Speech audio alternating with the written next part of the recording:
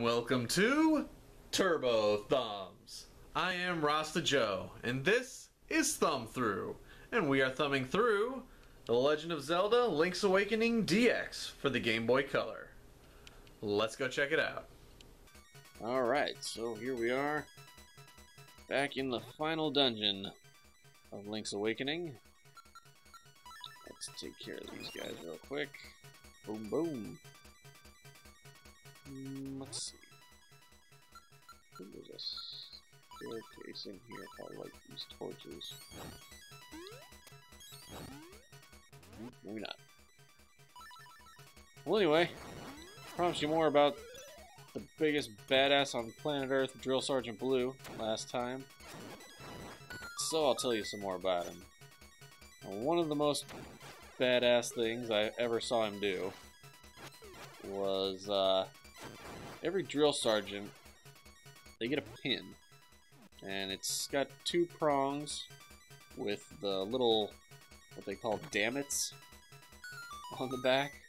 I don't know where that name came from, but so anyway, just think of like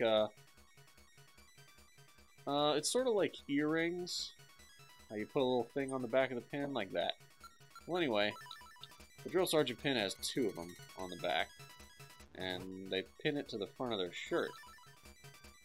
Well, one day we're sitting down in the barracks. It's kind of a chiller day. We're getting a lesson on something or other, and Drill Sergeant Blue, he's just sitting there, messing around. He's not the one giving the lesson, but he's just hanging around. And he's got his... He decides to take his pin off, and he's taking the dammits off and just kind of playing around with it in his hand. And, oh, here's the real mini-boss fight.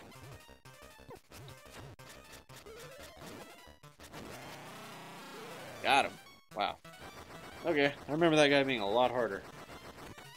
Usually, I don't think he goes for that little mini barrage thing quite so fast. Ah, damn it. Fucking blocks. Alright, so anyway, he's got his pin on his hand. And, just picture it face up with the two prongs pointing down towards his palm. And I was just kind of watching him out of the corner of my eye, just, you know, bored of the lesson or whatever reason. But, got his pin laying on his hand, and just out of nowhere, takes his other hand, slaps it down. Both pins go directly into his palm. The fucking palm of his other hand. The one that was holding the pin. Just for no reason other than, why the fuck not? Slaps it into his palm, and holds it up to us, showing the pin staying in his hand, with a big old grin on his face. Can you believe that shit? And I mean, of course, we were all like, whoa. But I mean, that was like midway through our training, so it had kind of become expected at that point to see crazy acts of badassery from him. If you've ever seen a drill sergeant hat, it's sort of like, well, if you've seen like a park ranger hat, it's got like the 4 divots in the top and like a flat, round, circular brim. It had that, and so another time we were sitting in the barracks getting a briefing or whatever for something. He's the one giving the briefing, and somebody off to the side, I don't remember who it even was just kind of messing around with something sitting on one of the bunks, and it was starting to annoy Drill Sergeant Blue, so he takes his hat off, and like he did all this super quick. He takes the hat off and throws it upside down, but like a frisbee, and nails that person right in the neck, I remember. Oh man, it was funny to watch. You've got the magic rod! Now you can burn things. Burn it. Burn, baby, burn. So we got the magic rod now. And it shoots freaking fireballs. No magic meter required. Just shoot as many fireballs as you want. That is awesome. And you can see it's actually just the sword backwards and red instead of blue. I always thought that was funny. Alright, now I have no idea where to go in the dungeon. I'll just try to hit every room and get those chests there. What else about Drill Sergeant Blue? Okay. This has to be the most badass thing I ever saw him do. In basic training, you have to go through what's called the gas chamber. And the gas that they use is called CS gas. It's not poisonous. It's not a nerve gas. It's a mixture of tear gas, police mace, and something else. And I forget what CS stands for. It's like whatever the chemical name for it is. But you don't want to fucking breathe that shit. Trust me. It burns your lungs. It burns any internal part of you that touches air when you breathe. So your mouth, your throat, your nose, it burns. It even burns your skin. And I don't mean like it gives you a chemical burn or anything like that. I mean that it gives you a burning sensation. It doesn't actually harm you. So, for this gas chamber thing, there's 3 parts to it. You have to, first off, it's basically training you to use the gas mask properly. So, the first part is you go in with your gas mask on. Oh, I forgot. This gas, it also makes your nose run, and it makes your snot super stringy. Like I'm talking hang down to the ground level stringy, okay? It's that stringy. Let's see, I'm gonna go the other way. So anyway, the first part of this place is you go in with your gas mask on, and you have to take a breath, pull up your mask, and recite your name and social security number and rank or something like that. So, alright, now that I have the fire rod, melt the ice, and of course burn enemies. Look at that. So anyway, the second part, I think that was you had to completely remove your mask and put it on and clear it. Basically, if you put on a gas mask in an area that's full of gas and you don't clear the mask, well, you're still just going to be breathing that gas. You have to take a breath. Oh, here we go with this guy again. Ah.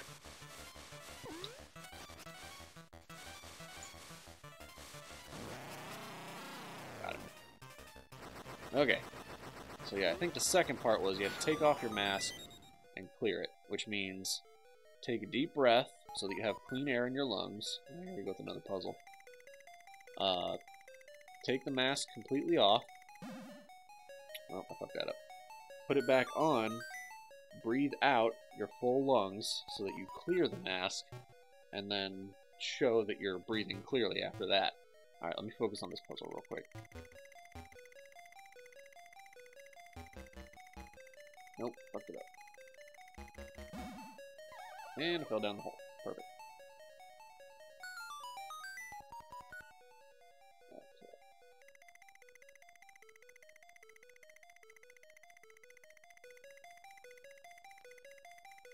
Nope.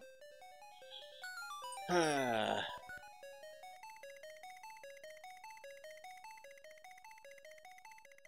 Damn it. Okay. I'm gonna do it this time. Damn it! Oh my gosh, I'm totally screwing up the timing of this button press. It's not as simple as you think. This thing just goes forward, and then you have to, Oh my god! Alright, bear with me. Oh my god, fuck me so hard.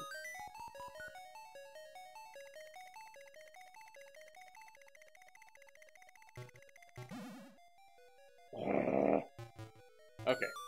I'm just gonna cut right now to when I actually do it.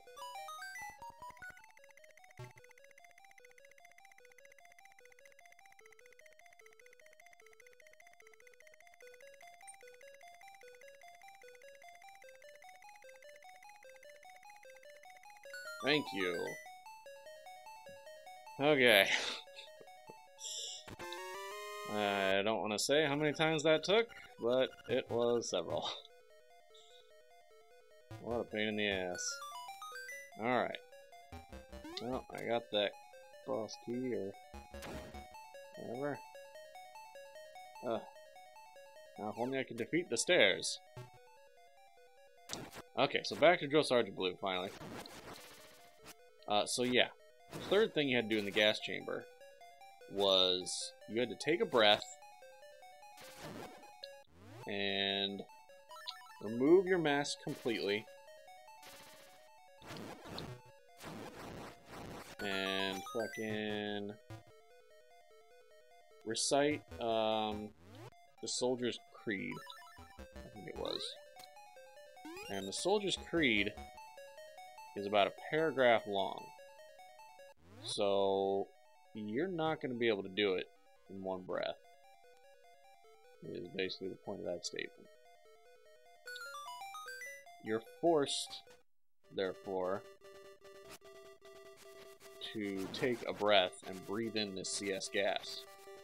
Up until that point, you could have done it without breathing any, which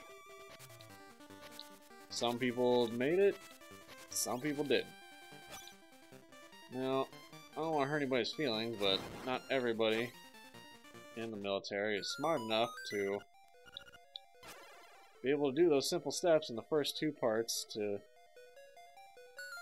not have to breathe in the damn noxious gas. I'm sorry to say. But anyway, on that third one, you're definitely breathing in some gas. No avoiding it. But, now, the thing about the CS gas is that a very small percent of the population is actually immune to the effects of the gas. And all the drill sergeants claim that the only people they've ever seen be immune to it were female. So, going into this as a guy, I thought, okay, so based on that, that means that no men are immune. Now, there were some drill sergeants in the gas chamber already with their masks on, because obviously they gotta make sure you're A, doing what you were told to do, and B, doing it right, and C, not just fucking up and basically choking yourself to death in there. Now, when it came my turn, for my section of the line to finally go in,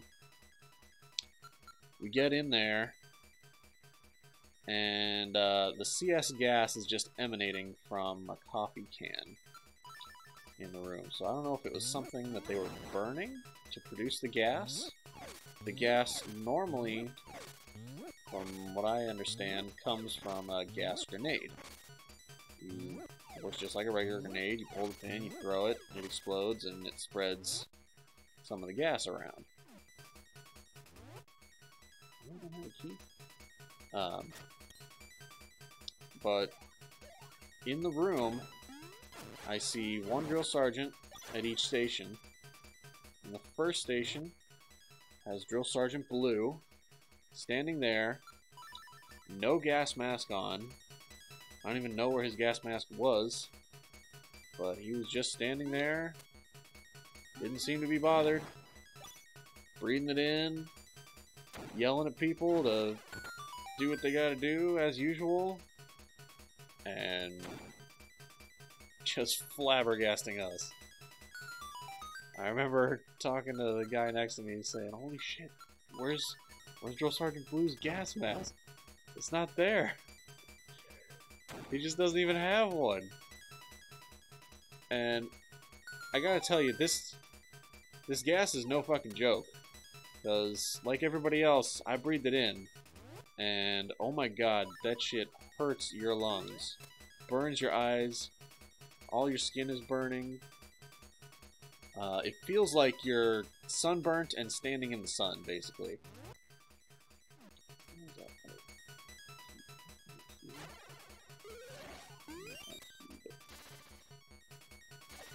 Oh, quick dodge. Okay, I got hit by that one. But I'm okay! Killed. So yeah, anyway, this gas, you can't just hang out in it. I still, to this day, have no idea how Drill Sergeant Blue, other than the fact that I know he's a complete fucking badass, I have no idea how he was able to just stand in this shit and be okay. After a while, I did see him put on a gas mask that I guess he just pulled out of his ass or something. But, yeah, I still... Brr, this is a block of solid ice. It's very cold. Oh shit. But I can stand on it without you saying that. Anyway, yeah. I mean, nobody else. None of the other trainees, of which there were several, were able to withstand this shit without their mask on, and I certainly wasn't. When it came time to do my little speech, my throat was burning, my eyes were watering, the pain on my skin was just everywhere. Oh, great, I think I just cracked myself. Yeah, bird's fucking cold. This stuff is so bad that you can't wear the clothes that you had on. Well, let me say one other thing. Immediately upon exiting the gas chamber, what they tell you to do is to walk out, do your best to breathe, and flap your arms like a bird. Not even kidding. Crackle! What kind of wish should I do for this guy? Let's see. What Indian? Crackle! Whoosh! You're finished! I will never let you play the instruments of the sirens! It's a living fireball.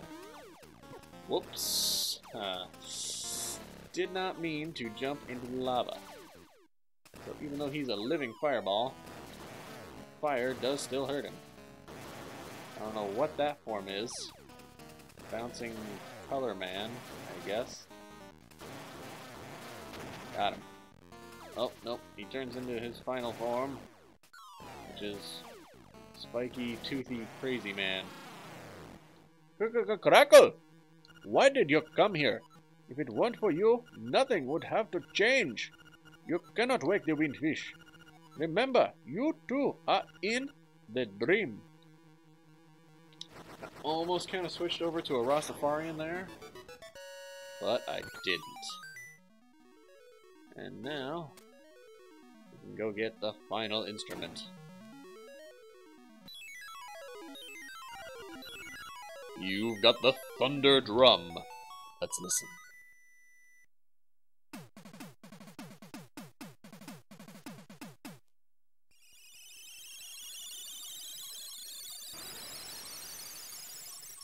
Okay, so Yeah, so you come out of the gas chamber. Oh, wait, hang on. Egg. The egg on the mountain calls. So yeah, you come out of the gas chamber. Everybody comes out of the gas chamber, flapping their arms, with snot pouring out of your nose, and just running all the way to the ground. Just terribly. So, and your eyes burning, you're tearing up horribly to the point where you almost can't see. It feels like you can't breathe. You're choking from the gas. Again, you're not harmed in any way.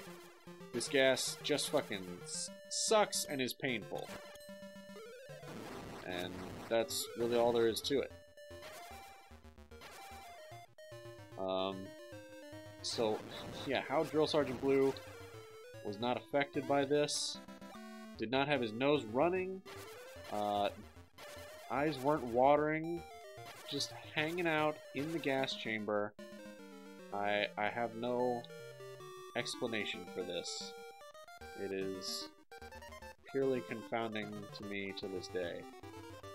And that alone is what really means to me, or what really proves to me, rather, fire gets through these, by the way, that Drill Sergeant Blue is unquestionably the ultimate badass. So, that's it for this time. Look at that tiny fireball in the big flame. That's it for this time. Maybe I'll talk more about the military next time. Maybe not. We'll see. Okay, so that's it for this time. Maybe a little something more about the military next time, if I can remember. It's going to be a while before I can film again, so we'll see. But if you like what you've seen here, don't forget to like, subscribe, and comment down below. You can also follow us on Facebook at facebook.com/turbothumbs or on Twitter at twitter.com/turbo_thumbs. That's it for this time on Thumb Through. I have been Rasta Joe, and thank you for checking out Turbo Thumbs.